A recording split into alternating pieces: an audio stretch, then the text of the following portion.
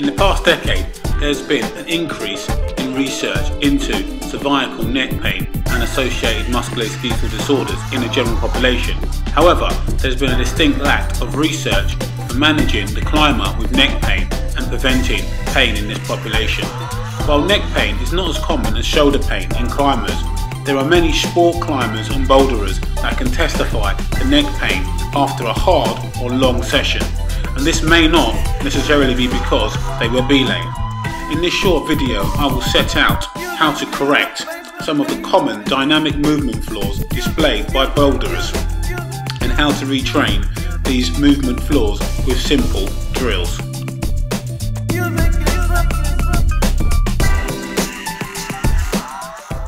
The cervical spine supports and orientates the head in space relative to the thoracic spine.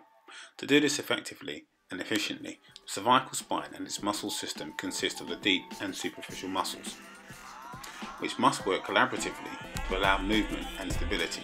The deep muscle system should be able to maintain control of the cervical spine's individual segments during low load postural activities and high fatiguing activities such as hard bouldering problems. This is achieved by co-activation of the deep and superficial muscles to control abnormal intersegmental uncontrolled movement. It also helps with controlling the spine's neutral curves and maintaining the head balance on the upper cervical spine. The shoulder girdle is of particular interest to therapists that rehabilitate climbers, because there is research which demonstrates changes in both shoulder and shoulder blade muscle stability function in people that have neck pain. In general, people with neck pain tend to have abnormal movement patterns and neck control, limited muscle endurance, they tend to have less strength and also altered coordination.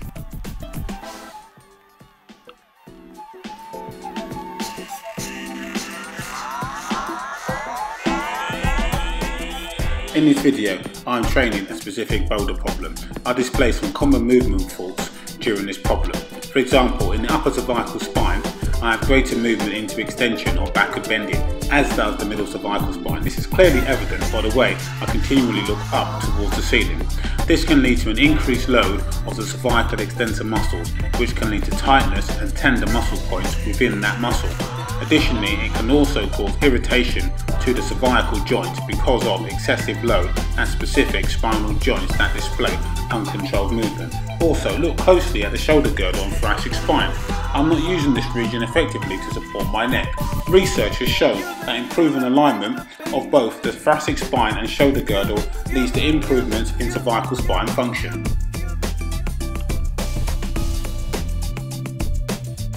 In this exercise, I demonstrate how to prevent uncontrolled movement of the upper and middle cervical spines. This abnormal movement pattern is seen regularly in climbers with no awareness of movement control or neck coordination. The neck is positioned in flexion or forward bending. While sitting, the head is allowed to hinge forward so that the lower cervical spine is in flexion. The upper and middle cervical spine is positioned in neutral by actively lifting and dropping the chin through its full range of motion until positioned in the middle of this range. The goal is to execute spinal extension without lifting the chin upwards towards the ceiling excessively, by maintaining an upper cervical spine neutral position. A top tip for you is to place your two fingers at the base of your skull. If the fingers move closer together, then there is uncontrolled movement at the upper cervical spine while extending. The ideal pattern should be one of smooth and even neck extension or backward bending all through the neck. We should see in optimal health concurrent upper and lower cervical spine movement.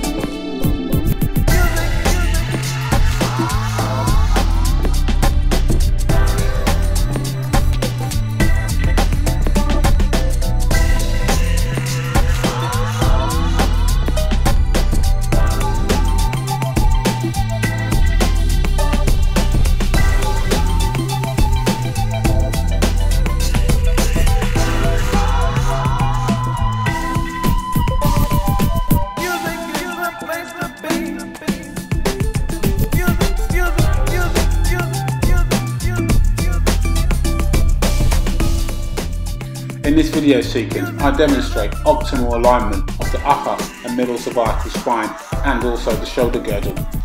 Restoring and maintaining precise movement at specific body regions is key to preventing and controlling musculoskeletal pain. Remember, a major premise of this type of retraining is that the human body is a mechanical system. However, it must be treated holistically. However, as with other mechanical systems, alignment is important. Ideal alignment allows optimal movement and reduces the chances of microtrauma to joints and supporting structures. Research has shown consistently that the spinal segment subjected to the most amount of movement show the greatest signs of degenerative changes.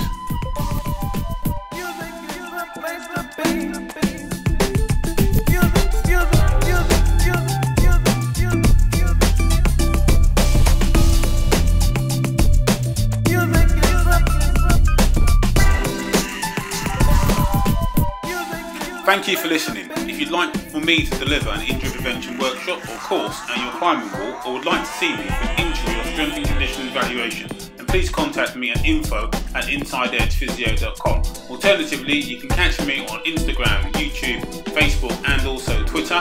And I also have a weekly newsletter which can be accessed at www.insideedgephysio.com. Now for the important bit. This information contained in this video is not intended as a replacement for a healthcare professional or as a diagnostic tool for patients and should not be used as such. The content on my site and in my videos does not constitute advice on which you should rely upon. It's provided for general information purposes only.